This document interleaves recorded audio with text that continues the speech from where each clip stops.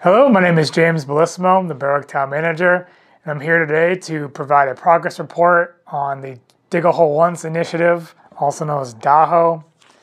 And what digging a hole once means is doing the needed infrastructure projects in a sequenced and planned way so we don't have to dig up our project in the near future to install something else.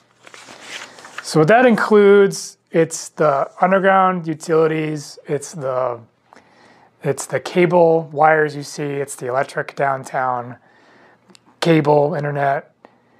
That also includes everything else that's underground, the water, the sewer, the stormwater, and it includes the road base, paving, top coats, street trees, ornamental lights, benches.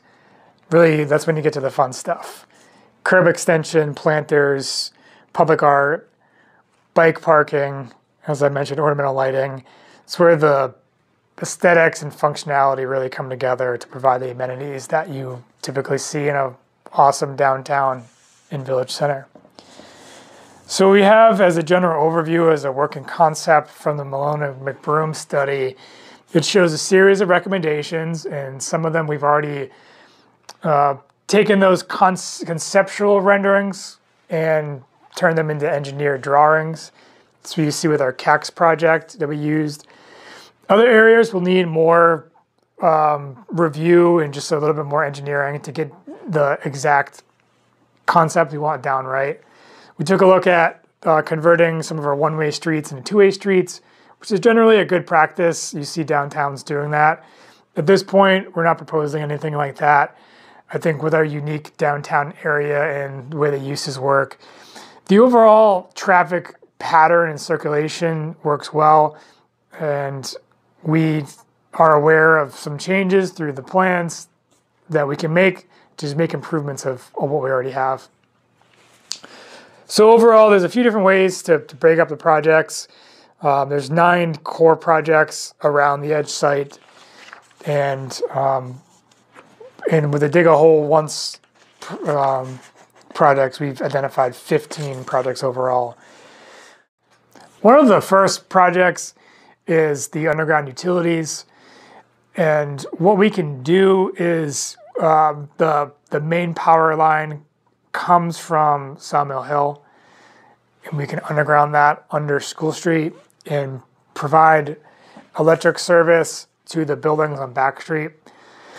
And soon after we do that, what we can do is there's a rat's nest of all these old and new electric and cable wires. That ball can go away. And almost every pole on Sullivan Street can go away as well. And we can backfeed on some of the existing services. So pretty quickly, in the next, probably by 2024, we're hoping to bring projects together to be able to get the power lines gone on Sullivan Street and possibly School Street. And to go along with a project we're working on in 2023 is a downtown drainage project where during the Edge construction, they upsized a stormwater pipe from 48 inches to 60 inches. And what this does is it's going to be able to help us handle the stormwater flows well into the future. We've had a few instances in the past 5 to 7, 8 years where water is backed up on Wilson Street. This project will, along with what the folks at the Edge has done, will solve that issue. We have a lot of water that comes up from Pine Hill. We have a stream that diverts there. It'll help us with stormwater capacity in that specific area. There are other areas that will need work that are different subsections of the stormwater system that have different flows and different issues, but we'll be addressing those over time. So the key for this Dig a Hole Once is to coordinate these projects. We need to coordinate with the Edge. We need to coordinate with our engineers, with Comcast, with Consolidated Communications, and with CMP.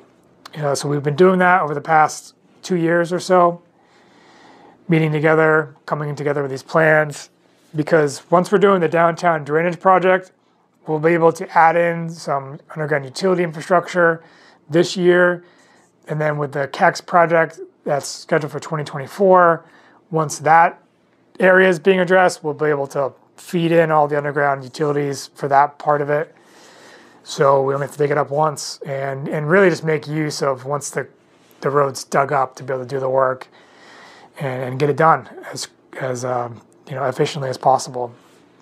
So again, the drainage project, it's a 60-inch pipe that gets to the Salmon Falls River, and that stormwater system goes all the way up to Wilson Street and up Pine Hill. The CAX project it's a Sawmill Hill School Street realignment.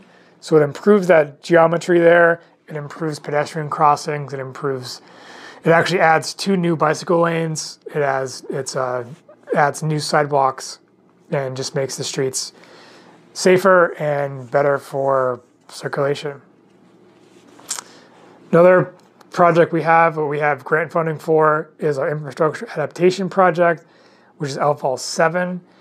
And that is a $1.4 million project to reconstruct some roads and direct stormwater to a treatment bay, which then outfalls into the Salmon Falls River. So again, that's another project that will set us up for well into the future. And just again, with the theme, it's integrating projects. So this Falls 7 project integrates with Great Falls Park. Some of the Falls 7 includes some landscaping to control erosion. So some of the park elements will be built. Like another example is like the sidewalk is part of the curbing, which is part of the stormwater system.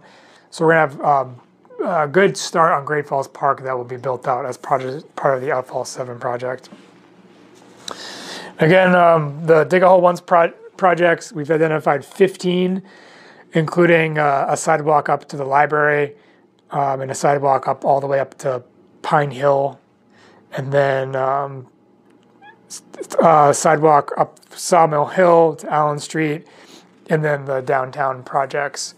So overall, the Dig a Hole Once projects, we have a good start with a $3.1 million grant from the earmark we already received. We have a $1.5 million grant for the CAX project. We have $1,400,000 for the infrastructure adaptation project. We also have additional funding sources. We have the TIF, which right now we have roughly $41,000 in that account. And that revenue will grow over time and significantly over time as the downtown develops. We have infrastructure impact fees, which we recently changed the fee schedule for impact fees. This will be paid by multifamily developments.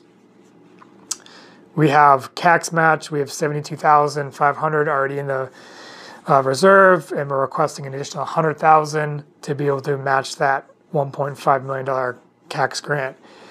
That leaves about $7.5 million more to go for future grants. There is a lot of funding out there between ARPA and the bipartisan infrastructure bill, and there's more and more programs and opportunities out there. So in terms of next steps, we need to take a look at where we're at in terms of what projects are funded and the project scopes we need to go after for funding.